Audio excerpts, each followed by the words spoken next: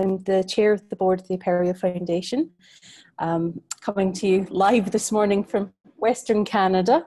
So it's a little earlier in the day for me than it is for some of you, though I know our times of day are all over the place these days. So this morning, I think we have community presentations for most of this morning. But before we get started on that, we have a couple of exciting announcements to make. The first thing I think we need to do, again, as always, is thank our sponsors, particularly in this year, as we have had to flip to the online conference. We're incredibly grateful, where I think other conferences sponsors maybe haven't stuck with them.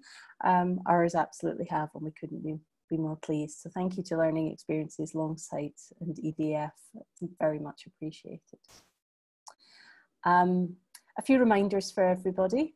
Lightning talks, please sign up. The link is here, and I believe that the link will be pasted into the chat simultaneously. But if anybody needs a couple of seconds to screenshot that, I'll give you that just now. And do sign up for the lightning talks.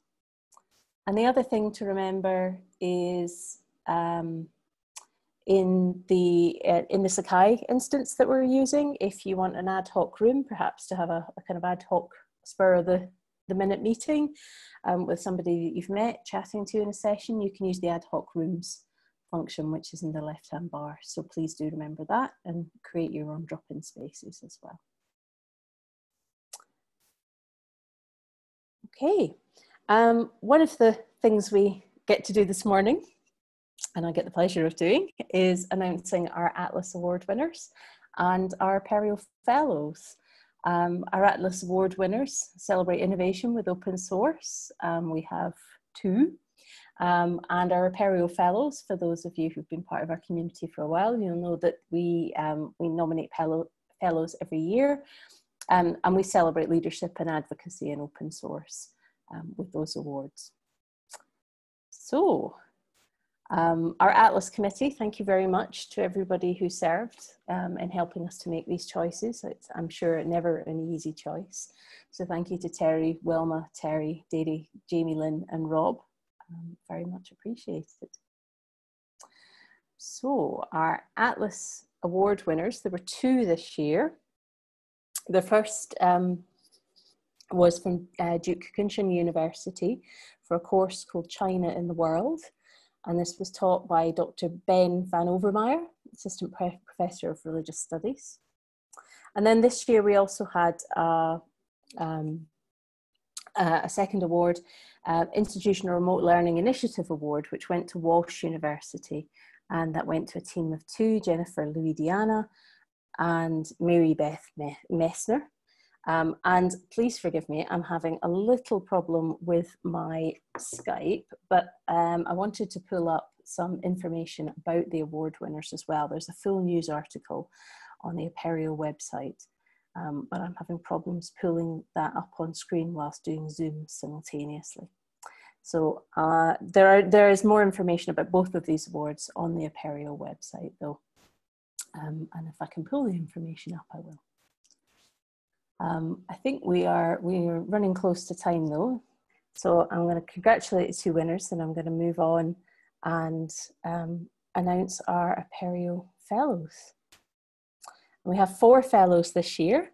I noticed some names on the call as I saw the attendees coming in. I hope by now everybody's in. But our fellows for this year are Shoji Kajita from Kyoto University, for his work on Karuta, uPortal and Sakai. Christiane Murphy from Unicon for work on Open Apereo and uPortal. And Bernardo Garcia Villa from Retornos de Formación for work on Sakai. And Josh Wilson from Longsight, also from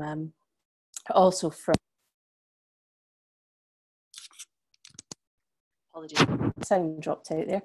Also for work on Sakai. And I'd like to give a special thanks to Anthony White from the University of Michigan, who convened the Fellows panel. I'm sure this is never an easy task every year, making these selections. So many thanks to Shoji, Christian, Bernardo and Josh, and many congratulations.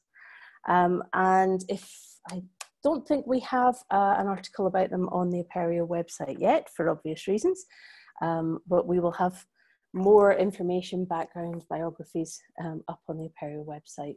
And we look forward to the work they do over the year.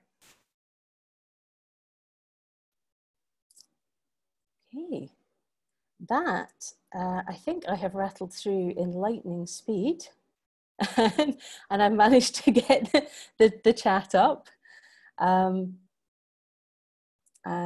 thank you and congratulations to everybody, absolutely. And the Lightning Talk sign up is there as well.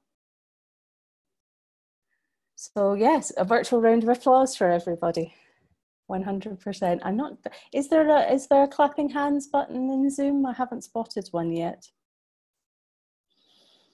But I did it in under 10 minutes as well. I really did. I rattled through that, absolutely. Let me, I'm just going to stop screen sharing and I'm going to turn on my video. Good morning, everybody. And I will get the link to the Atlas Award winners and put that into the chat for you as well.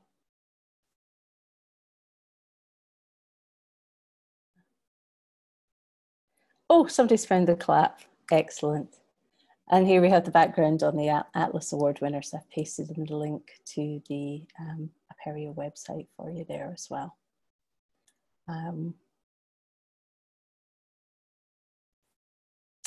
Yes, and the Institutional Remote Learning Initiative Award, I should have mentioned, was designed to recognise the efforts of organisations who responded to the COVID pandemic. And Walsh University in particular responded in a very comprehensive way. We looked at things like learning effectiveness, scale, access, faculty satisfaction, student satisfaction. I think there are any number of institutions who probably could claim this kind of award, but no, Walsh has definitely stood out for us. So congratulations, folk. With 1 minute to go, I'm sure people need to drop off this call and jump into their next one for whichever sessions you plan to visit this morning. So will Walsh present on their work? Excellent question. I'm not sure if they are here. They're scheduled on Thursday. Thank you, Kathy. I haven't memorized the program yet. So yeah, have a look in the Sakai site and bookmark that one.